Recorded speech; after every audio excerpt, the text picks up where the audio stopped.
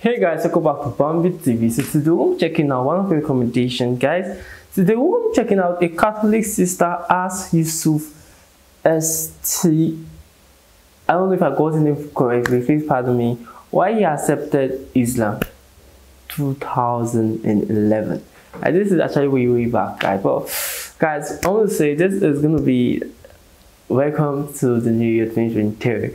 When I reacting to this December 31st. So I know I'm posting this tomorrow, so welcome to 2023. And I want to use this medium to say thank you for this being here. It's a huge honor. I appreciate it. Guys, this video is actually sponsored by Runway, guys. They made this video possible. Please make sure you check them out. I'm gonna get 15% off using my promo code, guys. This shirt is actually from them. So guys, you know how cool it is. Guys, let's get straight into this. أعوذ بالله من الشيطان الرجيم بسم الله الرحمن الرحيم. Sister, thank you for waiting. Would you please state your name and occupation, then state your question? I'm Sakina D'Souza, and I'm a Catholic. I believe Brother Yusuf was a Catholic before. I would like to ask him the simple question. He was brought up like a Catholic, but what made him change?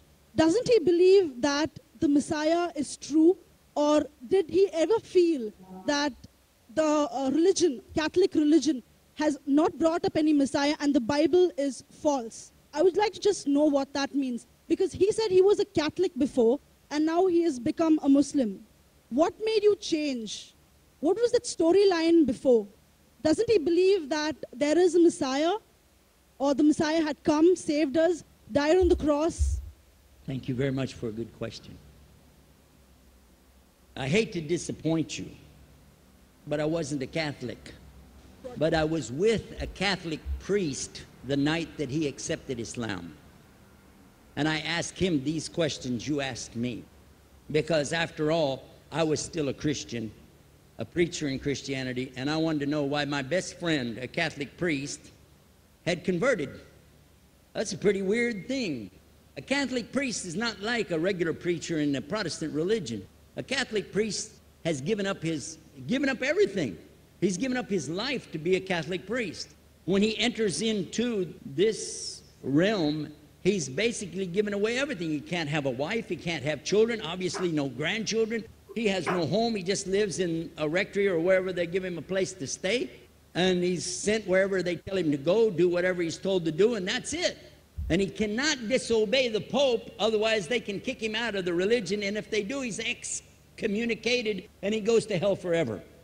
So how would a person like this want to become one of those Muslim terrorists? That's what I wanted to know. He explained in a very few beautiful words something that I came to learn for myself. He said that he was sincerely in the Catholic religion because he believed in God, that he had studied, his degree was in theology, and a part of the teaching that they as priests have is to study Islam. Every priest is forced to study Islam. Now you may not know that, but you can ask your priest and he'll confirm it. And when you study Islam, even when Islam is taught to you by somebody who hates Islam, as long as they don't corrupt it too far, you can still see the truth in Islam. A classical example happened to me just recently when I was in Saudi Arabia. A friend of mine, very old copy of one of the first Qurans ever translated to English by George Sale.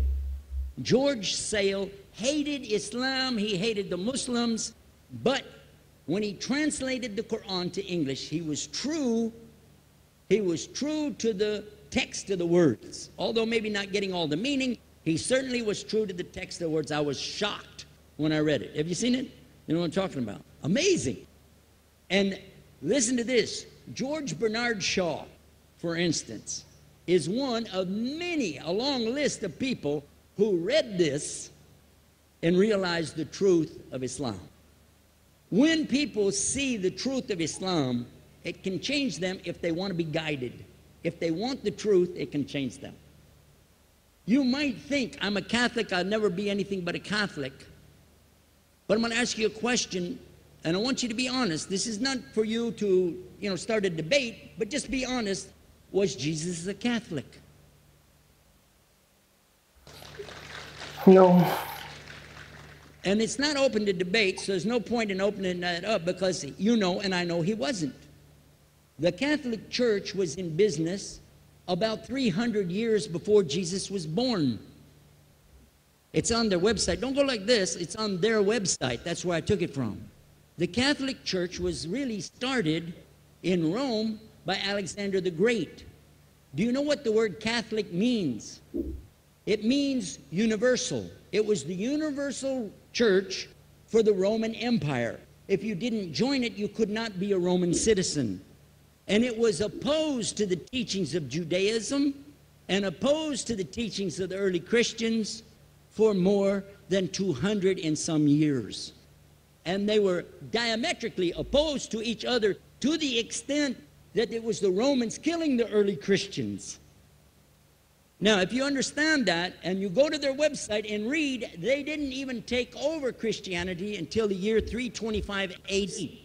And when they did, they changed a lot of things, again, referring to their own website. But if you want to check it in Britannica or Americana or grow your encyclopedias, go ahead and read about the Catholic Church.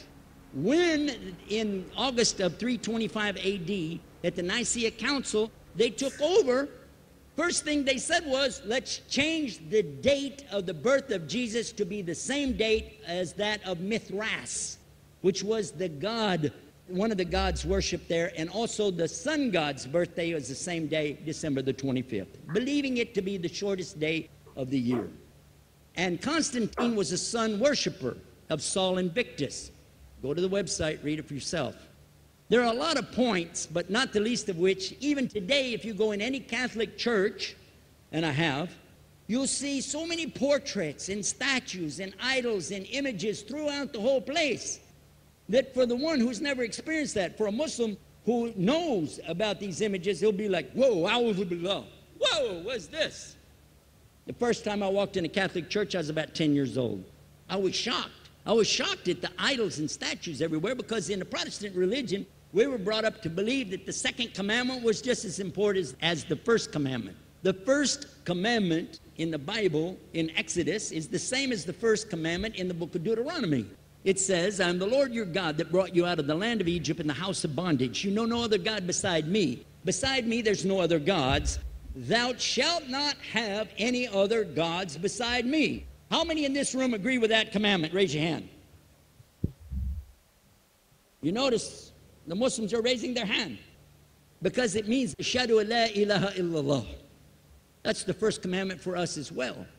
The second commandment you have clearly says, thou shalt not make any idol, any graven image of anything that creeps upon the earth, swims in the sea beneath, or flies in the air above. And I was sitting in a church one time, sitting there in the morning service, watching, the preacher talk, and, they go on and on and on, and sometimes you lose your train of thought. I was looking. Whoa! On the front of the podium, there was a fish. A fish. For the symbol, make you fishers of men. It had a fish. I said, whoa.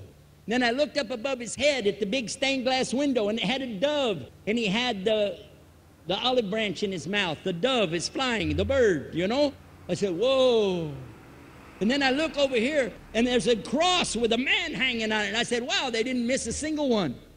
They got them all. Something walking on the earth, something swimming in the sea beneath, something flying in the air above. So look at these two things. Clearly, the first two of the 10 commandments, bang, bang, boom. Because if you said God is more than one, where did you get it from? When Jesus is talking to his own companions and they ask him, what's the greatest commandment? Mark 12:29. Clear. The greatest commandment is to know, O Israel, the Lord your God is one God. And you have to love him with all your heart and all your mind and all your strength.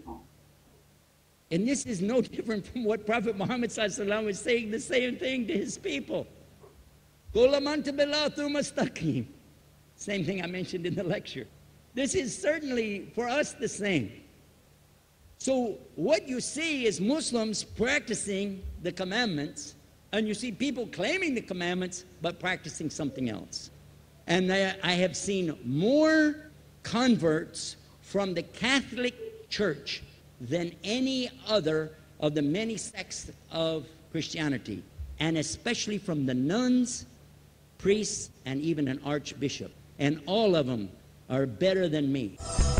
Those guys and women that I see do this, they still sacrifice their whole life to get the true message of Islam, not only to you, but to Muslims as well, because we all need to know about it. But thanks for a great question. I feel this was amazing. Like, this was a great question and a great answer was given to it. I love when he said true Islam, because what I've come to know is that Islam actually worship God. Like, I feel I got this relief. I don't know why some people feel I'm doing Muslim video for view clout. Like, I can tell you I'm doing this for myself, and because it helps me. Like, I've always been in this state of mind that I've always been feeling stressed. Like, then I watched the video, like, what is your purpose in life?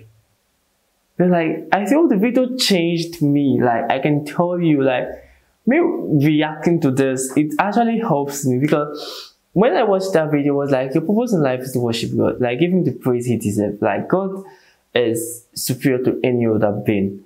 Like, our purpose in this life is just to worship God. So I feel people are just trying to people are forgetting why they were born. And people think they were brought to this life to make money and stuff, but your purpose is to worship God. Like, put that as your #1 priority. Like, when you put God first, it's in the Bible, if you put God first, all things will be added unto you. I feel if you put God first, you feel joy, you feel happiness, like, anxiety is out.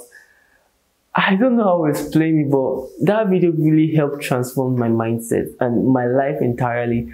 Like, I became very, very happy. Back to this video. What he's saying, I feel the Catholics are, personally, this is my personal opinion, I feel the Catholics are worshipping a whole thing, like, because they honor Mary, and I feel Mary isn't supposed to be.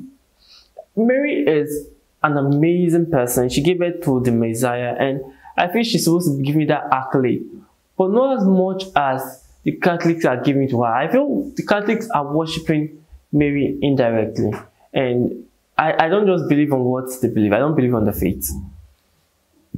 I don't. St. John, St. Luke, I don't. But let's take it back to Christianity. And me saying this, I'm being honest, I feel we Christians, even if someone will tell me there's TV God in one, this is something I've believed in without looking into it. And this is something that I'm seeing proves that Jesus always made mention that God was greater than him. Jesus always prayed to God. Like, these things have been ringing in my ear. Like, I feel this is the only part in the full video, and based on the videos I've watched, based on Christians, Muslims, this is the only part I know that I believe, based on what I've read, and I feel Christians are going wrong. Because people saying God, Jesus, the Holy Spirit are one. It was only made mention in God. When I read, it was only used when they want to baptize someone. But in Revelations, I haven't read it yet, but I watched a video that was saying the Trinity is actually explained more in Revelations, which I'm going to check out. Maybe by next week, I'm going to release a video about that. But like, for now, based on my own understanding and what I've researched, Trinity was, the word Trinity isn't in the Bible, and Jesus never said, Jesus said, I am a father of one. But if you read, he's always saying, my father is greater than I am. So I don't know the person that come up with that Trinity stuff. But I feel maybe the person is trying to say that, like, I don't really know. I don't know. But what my mind is like, maybe the person is trying to say there's a there's a throne. God, Jesus, the Holy Spirit. Like, I don't know, like, but Jesus said he does not have partners. God said he does not have partners. I won't say Jesus and the Holy Spirit are his partners. I will say, maybe based on the high ranking, that Jesus and the Holy Spirit is the second in line. But that's the word I will use. Because I believe that Jesus died on the cross. And it was written in the Bible that Jesus died on the cross. So I don't really get why you guys don't believe the fact that Jesus died.